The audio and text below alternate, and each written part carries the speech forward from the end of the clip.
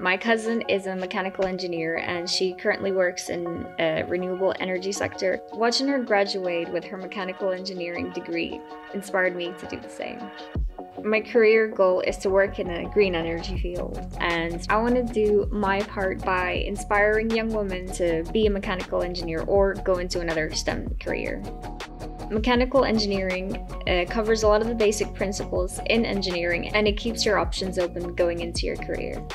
The University of Bradford is great because it has state-of-the-art labs and equipment that we get to play around with. We get to learn a variety of skills working on projects with your teams, as well as technical sides of things, which is like using different softwares for coding, for 3D modeling, for printing. And it was nice to see other women on the course when I started. In most project settings, I tend to take the lead in the project management side of things. I'm a confident person and I like to get things done efficiently. The Formula Student Competition is a competition that Bradford students are involved in, where we get together as a team and build a race car. People usually say I don't look like a mechanical engineer because typically they're just men, but that needs to change.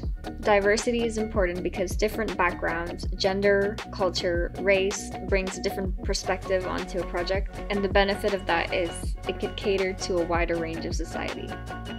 Brush up on your maths and physics and just go for it. Women are just as capable at engineering as men. This is Bradford. This is where I challenge convention.